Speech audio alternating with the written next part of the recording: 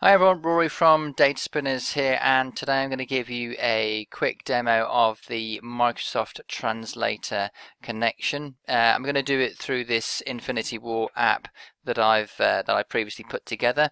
At the moment it's set to English, so all you're going to see is there's no requirement for a translation, it's just the text that I've written in.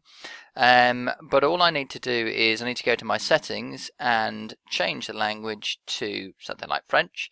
It changes the code here, which gets used later on, and this time round if I click on this, then you get it translated into the language of your choice. And this would be brilliant anyway, but what's even more amazing is they also give you an audio file for your translation, so you can hear this here.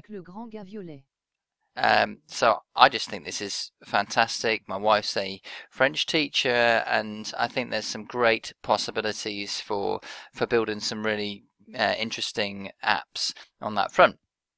So what you can see, you can just click on different items. It's just going to start translating them. So this for me is this is a wonderful tool. So I hope you all start to use it.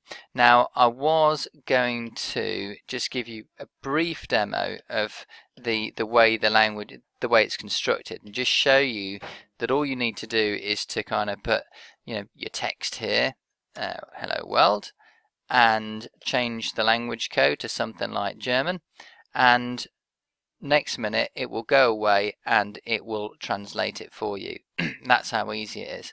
So I think the only thing I'd like to do now is to sort of finish up with maybe some of my ideas about maybe why I do this. So so I'm sort of thinking that firstly, with something like PowerApps, you've got to learn it. You're going to have to do a bit of study, I'm afraid, and then once you've finished learning things, you need to start imagining possibilities. But don't just imagine them. You really need to build them. Just make stuff that doesn't make any sense, and then rebuild it, and so on.